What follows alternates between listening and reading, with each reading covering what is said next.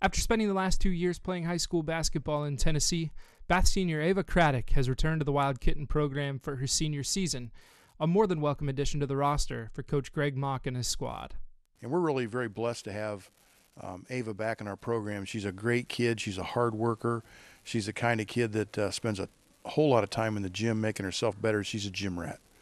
Craddock led the Wild Kittens in scoring during the regular season, averaging 14 points per game.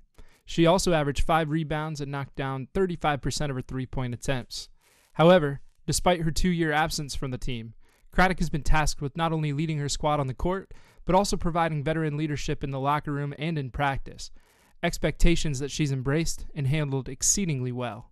I had to accept it, and even though I was new, I still had to be a leader. Like, I've been here 4 years, even though I haven't. Ava has been a true blessing to our program, in more ways than just basketball. She's a great kid. She's someone who gets along very well with everyone on the team, and she's the type of player that you like to be around. The Wild Kittens, who finished the regular season 18-5 overall with a 7-2 mark in the Western Buckeye League, dealt with injuries to key players all season. But they dealt with that adversity in a way that would make any coach proud, by working hard, not making excuses, and going into practice and games with a positive attitude. An attitude they hope will carry them deep into the playoffs.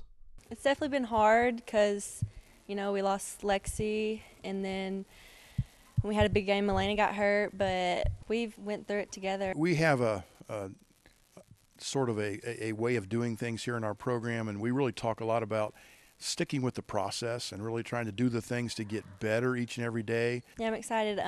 We want to go as far as we can in the tournaments, and I'm just excited to see how far we get to go. Craddock hasn't quite decided what her future holds, but she is sure that she wants to continue her basketball career at the next level. This has been another OIO Prep Profile. From Bath High School, I'm Evan Skilleter, WOSN.